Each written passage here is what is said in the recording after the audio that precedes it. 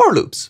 We all write them, we all love them, and we all have used them to iterate over an array of things. Do you see what I did there? Modern JavaScript has improved for loops to make the process of iterating over things much more convenient. First in line is the for-of loop. It iterates over the members of an iterable, like an array. Instead of having to maintain an index variable and checking against the length of an array, we can instead use the of keyword. The loop body will be executed for each member of the array.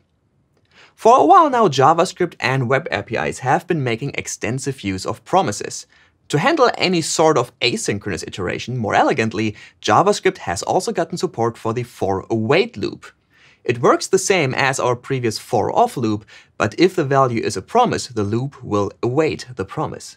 This means it will block until the promise resolves and will be using the value the promise resolves to for the loop's body. But wait, there's even more. You can make any of your own types iterable or use generators, which are functions that make creating iterable types extremely easy. If you want to know more, take a look at Jake's article in the description. Enjoy looping and iterating. Yeah. What? Really? Okay. I'm being told you want to watch more Supercharged. Well, there's 2 buttons for your convenience.